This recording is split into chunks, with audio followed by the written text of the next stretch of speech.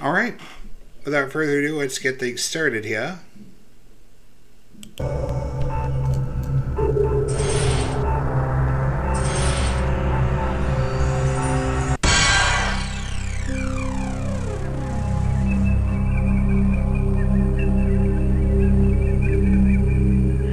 Ooh. Hello, welcome to You Don't Know Jack, the ride.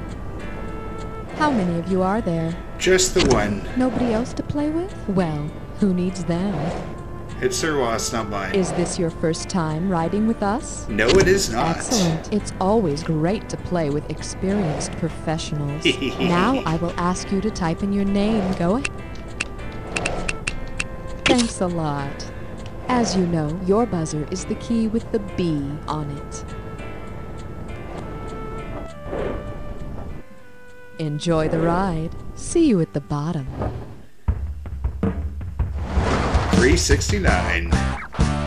Nice. It's time for the show where high culture and pop culture collide. This episode of You Don't Know Jack, the Ride, is brought to you by Suburbia, suburban community living with only the people you like. And now, please welcome the one, the only, Schmitty. Hey there, how you doing? No, I don't know. Oh, what do you fine, want I to do guess. today? You want to just hang out at the mall? Okay. So, we don't need no Mall of America amusement park. We got a ride right here. Hang on tight. Okay. Buzz in and lock up. The category's gonna be, Yeah, could be better. but Suburbia is our cultural wasteland. Okay, say you're a mother in the suburbs with 3 screaming kids and no help from your husband. Isn't that always the way? Well, bottle Sure. up your anger and imagine this.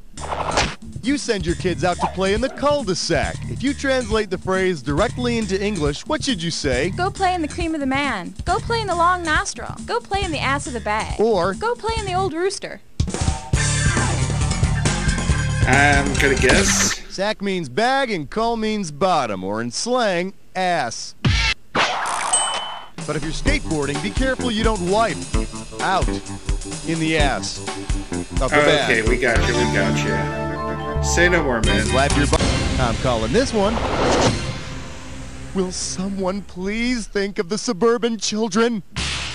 Okay, the census tells us that households in the suburbs have 2 parents, a house, 2 cars, a dog, and 2.5 kids, right? Well, if everyone in town has just half a kid in their family, who is probably in charge? King David, King Solomon, King Arthur, or King Midas? That would be King Solomon. King Solomon is the wise biblical king who's famous for settling a custody battle by suggesting a baby be cut in half so 2 different women could share it. It's a great story. Look it up. It's not a real popular custody ruling in the suburbs because, you know, it's tough to get half a kid into a good preschool these days. Buzz in. Coming at you. Honey, I Shrunk the Yuppies. Sure you did. Okay, so first there were young urban professionals we called yuppies, right? Then there were buppies, and now we got dinks. Well, if you buy shrinky dinks, what demographic will you be coloring and then shrinking in the oven? Working unwed mothers, unemployed couples with kids, teenagers with driver's licenses, or working couples without kids? I think it's working DINK couples is an without acronym kids. for double income, no kids. And the shrinky part is a dink's dream. Low-cost plastic surgery. Buzz in. Roadkill time. Alright, that could have gone better, to be honest with you. Don't forget, smack that buzzer to grab the item that correctly unites the 2 items on the screen. And we got a bonus question at the end that could mean even more cash. Okay, it's time to punch it. Famous dolphin and scuba footwear. What do these 2 items have in common? Flipper.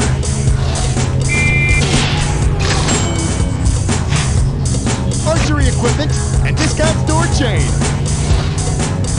Oh, it's Target, I bet.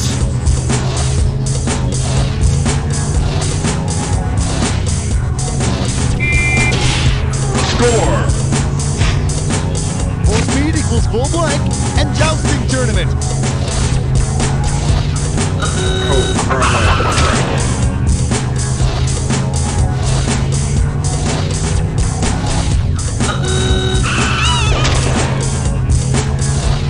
would hope if I actually got this right here. Tilt. Toilet tool and person who dives from tall buildings. Plunger. Score. Students want extra blank and fine with plastic. Credit.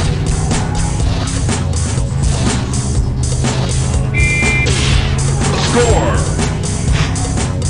20 years and get laid. Score.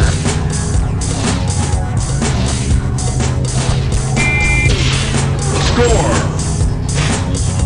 Carpenter and excess crops. Bumper.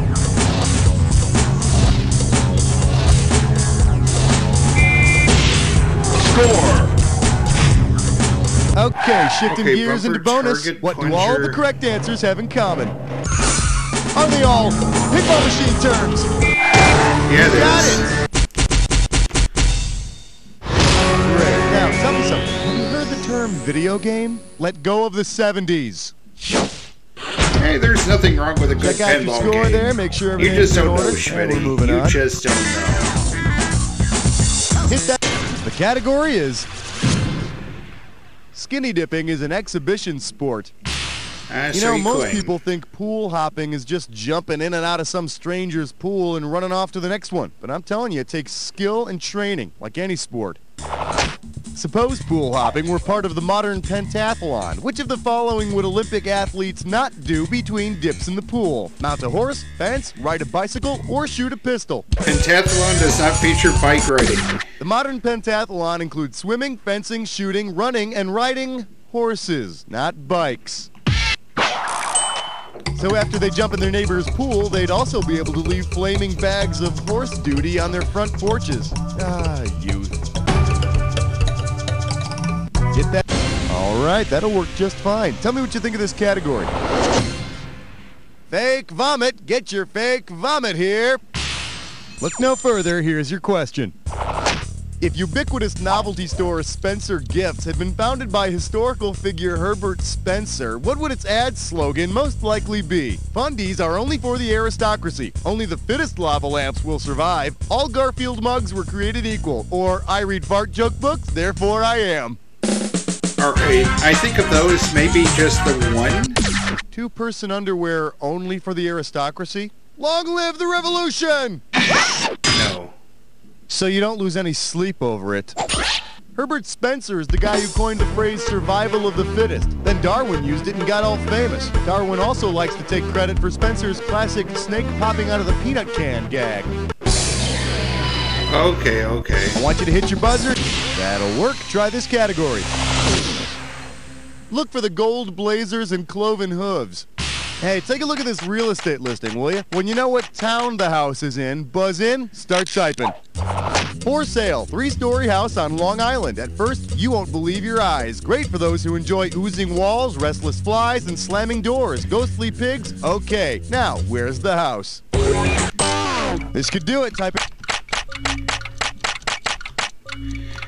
That Long Island dream house with the bleeding walls, swarms of flies, and the little phantom pig running around? Yeah. It's in Amityville.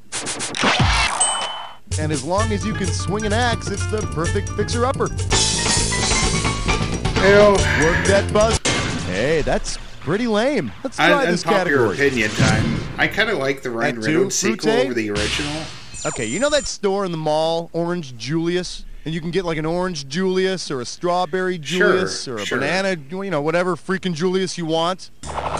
If Orange Julius added even more fruits to its menu, which of these drinks could it not offer? Acorn Julius, Onion Julius, Tomato Julius, or Pea Julius? Oh boy. I'm gonna guess P. Peas are actually fruits. Very What? watery, yellow-green fruits. Okay, now here's a good answer. An onion isn't a fruit, so an Onion Julius would be out of the question. An Onion Julius. No way! Wild scallions couldn't make me drink one of those. Ooh, the pun All was right. strong with that This one. one's called You Just Got Geekier. Hey, do you remember sitting in the orthodontist chair when you were a kid? All those elastic bands and headgear and the No. cruel mockery of I your kind of wish I fears? had, but I Or never maybe did. that was just me. Anyway, If you'd been forced to wear mathematical braces, what would be in your mouth? These, or these? Mathematical. I think it would be 3. Those are brackets. And they're my brackets, so keep them out of your mouth. Oh. I could have given you some cash if you It picked was this 2, one. wasn't it? These mathematical symbols are called braces. And trust me, they look really gross when they get corn stuck in them. I'll take your word for it, I guess. The buzzer for the... You chose wisely. Brace yourself, my friend. It's time for Dis or Dat. Here's the category for your Dis or Dat. This is your brain on Suburbia. Now, I'm going to list off 7 brand names, and for each one, I'd like you to tell me if it's a type of minivan or a brand of drug. Minivan or drug? Cash in for each one you get right, and you lose cash if you get one incorrect or don't get to it. You got to get all 7 of them in 30 seconds. Here we go. Astro, van or drug? Astro's a van. Axel. It's a drug. Zoloft. Zoloft's a drug. Silhouette. Silhouette's a van. Effexor. Drug. Revia. Drug. Ativan. That's a drug. Nice job, soldier. You only missed one. Yeah. Here's your current I could be score. doing so much Feel good better, about though. that? Let's keep going. Buzz in and tell me how much the... Well, that's hardly worth my time. Let's try this category. Roughhousing at the Target. Hey, listen up. We're going to play a little game of darts here. Well, not really. Just... Okay, to keep score, let's say that the bullseye is worth 10 points, the ring around that is worth 9, and moving outwards, each ring is worth 1 less than the one inside it. You got it? How many Sure. points would you get for hitting the outermost ring in a Target store logo? 7, 8, 9, or 10? I think it's 8. The Target logo has a bullseye and 2 rings. If the score goes down a point for each ring, you got 8 points. Nice shooting, Tex. That'll really come in handy when you're out throwing big gulps at neighborhood children. Buzz in and lock up. Whoa, nice shooting. And this category is... You say acid wash, I say frosted denim. Okay, you remember how acid wash jeans used to be all the rage? All right then. Kinda. Suppose Bugle Boy introduces a new line of nitric acid wash jeans. What will be the best way to advertise them? Make your friends green with envy. Blows the pants off the competition. Become immune to bad fashion. Or wear them for a Nitric great acid. trip.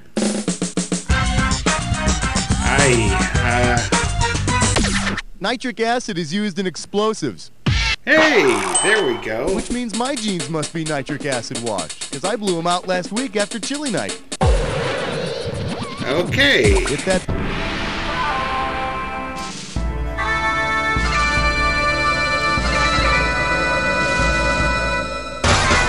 Some clues are a brush off, and, well, some clues are like this one.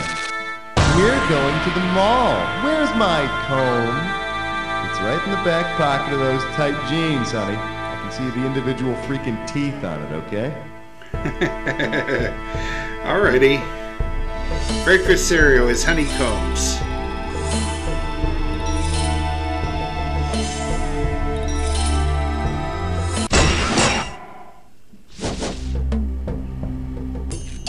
Horsebrush is a...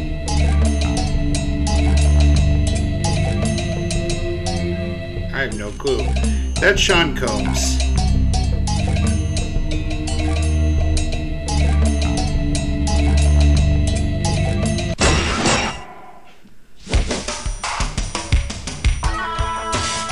A catacomb.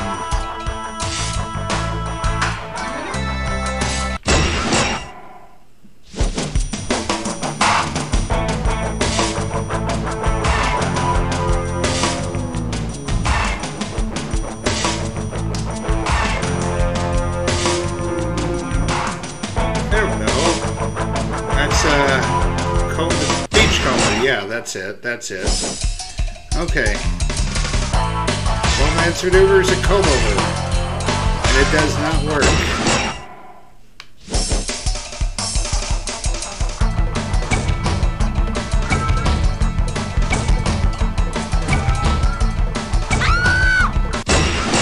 It's a curry comb. Got it.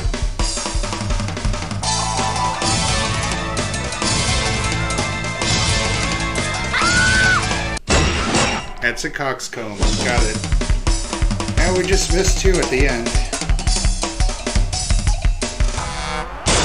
Ah, you missed just 1. Can you imagine how exciting that would have been if somebody else were playing? It's okay. I've done better.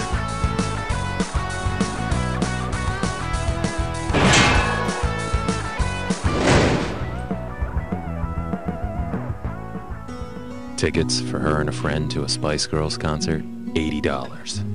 An autographed jersey of his favorite athlete, $240. The latest video game system, $150. That's Surveillance cheap. photos of their mom's new boyfriend with another woman, $400. Every other weekend of your children's undying love, priceless. Okay. Got it. Money can't...